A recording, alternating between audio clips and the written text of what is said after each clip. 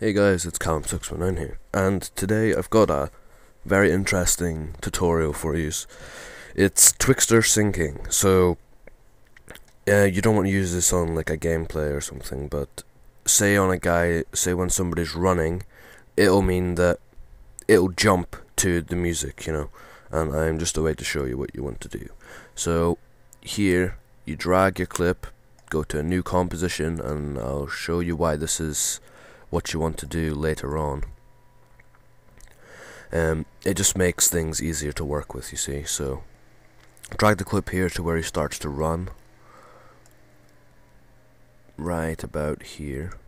Pull that back, get my pre-composed clip, which is this, drag it into the timeline.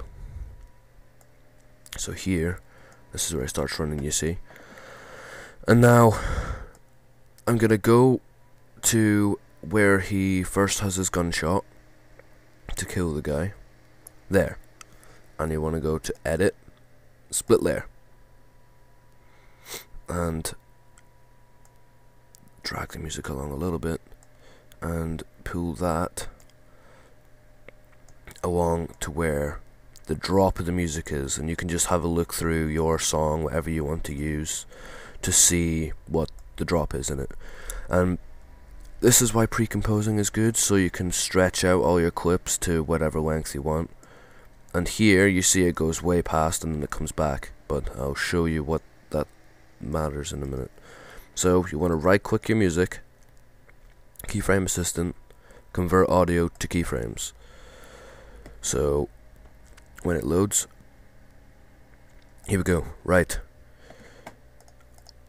what it has just done is it's gone through every frame for the music, and it has keyframed the amplitude. See, each frame. Now what you want to do is click that button and click that, so it says show animated properties, and as you can see here, it's gone through every part and keyframed it. So it ranges from say about 70 to 40, something like that. Now this is the part where it's gonna get quite confusing. Okay, you go to your split your split clip, add Twixtor to it. Right, change the frame rate to whatever the frame rate of your clip is. You can do that by right clicking your clip in your library and going to properties. It tells you there, it'll say like 59 frames per second, something like that. So here I want to come down, go to effects, Twixtor, output control, alt click on the stopwatch. So you have to go alt click, linear, open bracket. Now see, these are expressions, these are quite confusing, it takes a while to get used to. And then what I want to do, what I want to do is I want to drag that onto the slider, which means that it is just linked the actual clip to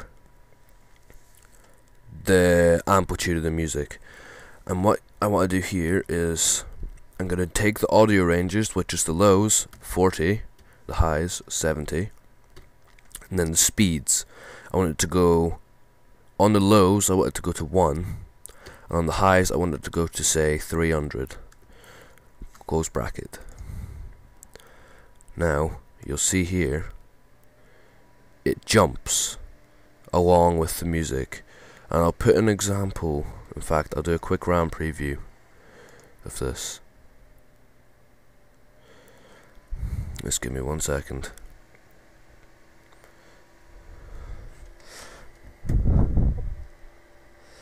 Now I'll just do a quick 4 seconds of it, but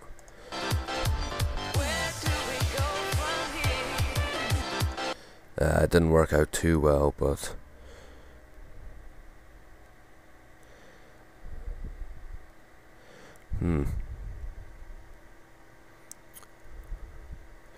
I'll sort that out. But yeah, basically there what you can see is it's jumping on each up note and it's slowing down on the lows.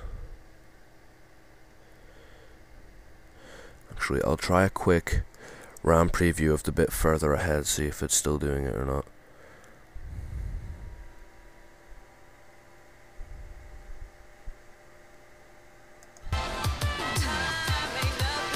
Yes, it is. But now, you know how I said before it's going to be way ahead? I want to come to the bit here and go back to the very last frame of the previous clip, and I want to keep changing this value at the end until it gets close to where it stopped before. So let's try 200. Now see, that's a lot closer. So 250, 220.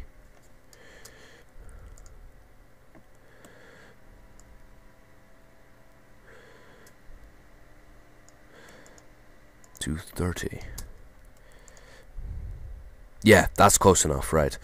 So there you see, after it's done jumping along, when it switches to the next clip, it'll run completely smooth.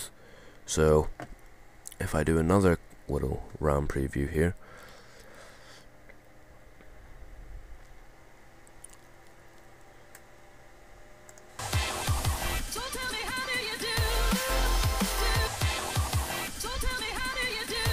now look, see, it doesn't look the best there, but yeah, it doesn't look bad.